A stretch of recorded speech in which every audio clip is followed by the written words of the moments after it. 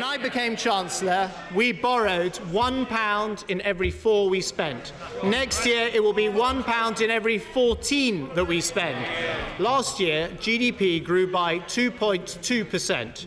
The OBR now forecasts it will grow by 2% this year, then 2.2% again in 2017, and then 2.1% in each of the 3 years after that. This morning, unemployment fell again. Employment reached the highest level ever. And the data confirms that we have the lowest proportion of people claiming out-of-work benefits since November 1974.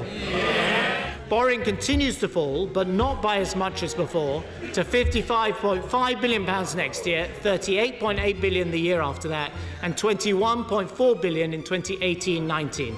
The further steps in this budget to stop tax evasion, prevent tax avoidance, and tackle imbalances in the system will raise £12 billion for our country over this Parliament. Corporation tax was 28% at the start of the last Parliament, and we reduced it so that it's 20% at the start of this one. Last summer, I set out a plan to cut it to 18% in the coming years. Today, I'm going further. By April 2020, it will fall to 17%.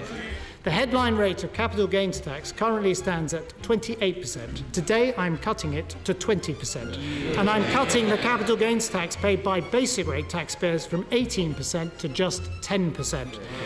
This is a budget that gets the investors investing, savers saving, businesses doing business, so that we build for working people a low-tax enterprise Britain, secure at home, strong in the world. I commend to the House a budget that puts the next generation first.